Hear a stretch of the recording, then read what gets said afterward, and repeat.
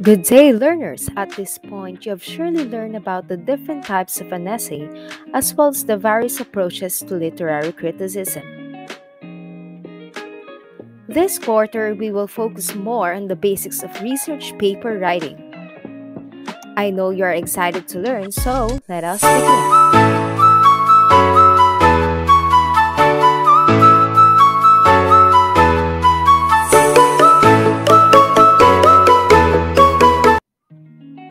What is research?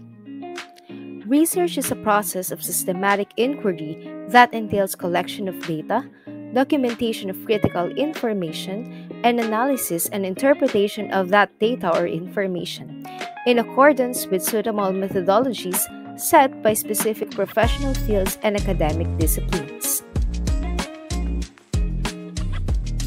Research is conducted to evaluate the validity of a hypothesis or an interpretive framework, to assemble a body of substantive knowledge and findings for sharing them in appropriate manners, and to generate questions for further inquiries.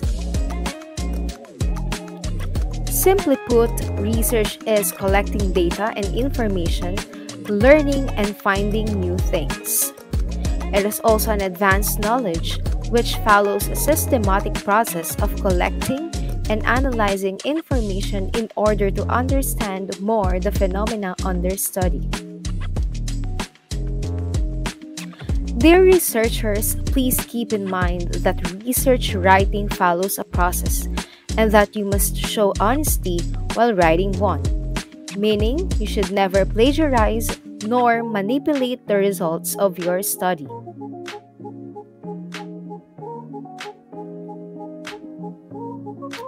What are the examples of research? Basically, we have action research, thesis, dissertation, and case study. How about the two main types of research? First, we have quantitative as pronounced in American English and quantitative in British English. Second, qualitative in American English and qualitative in British English. How are they different from one another? Quantitative research is usually expressed in numbers and graphs. Hence, it is called a formal, objective, systematic process in which numerical data is used to obtain information about the world. Quantitative research proves hypotheses by statistical analysis and scientific method. Quantitative research is also used to test or confirm theories and assumptions. It gathers data through experiments and surveys with close-ended questions, and it is used to describe variables and examine relationship among them. Meanwhile, qualitative research is descriptive, and gathered data are usually expressed in words. It is used to understand concepts based on the participants' thoughts or experiences, which are gathered through interviews, focus group discussions, and open-ended questionnaires. Through the interviews and observations, the significance of the relationship between variables are measured. Finally, qualitative research involves small amount of participants.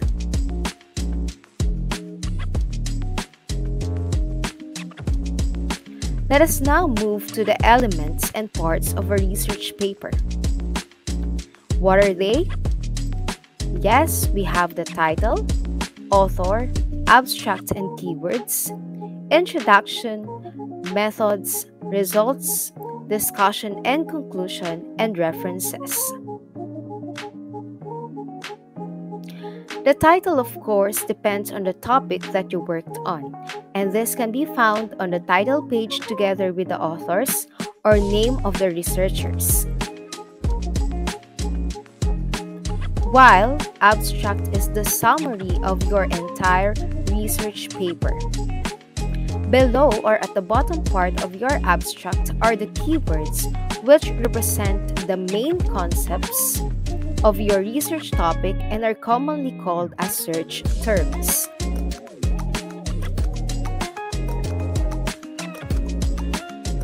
Second part is the introduction. It includes the research questions that you, as a researcher, aim to answer.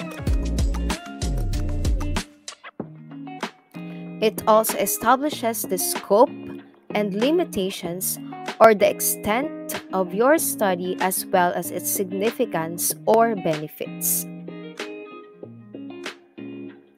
It also shows background information about the variables which can be supported by citing existing studies. And lastly, introduction includes the purpose or importance of the study, hypotheses or predictions about what your research will find, and potential outcomes or what you want to happen after your study is completed.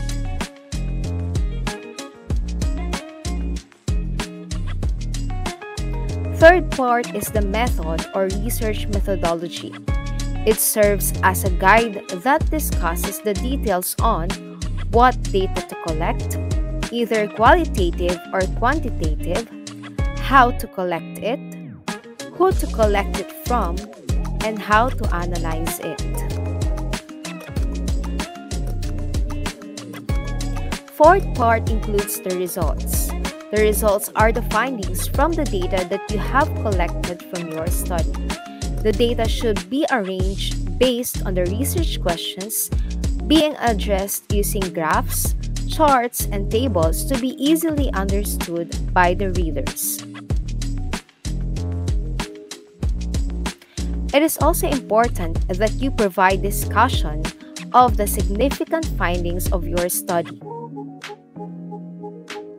Then after that, you can now write the conclusion.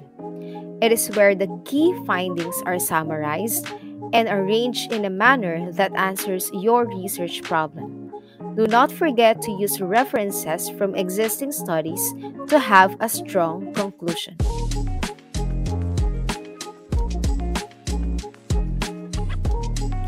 Finally, right after the recommendations, make sure to include all your references.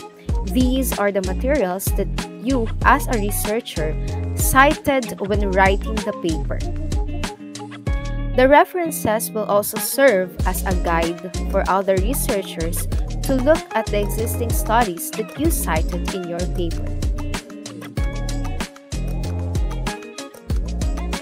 And that's it. Again, what are the parts of a research paper? That's right.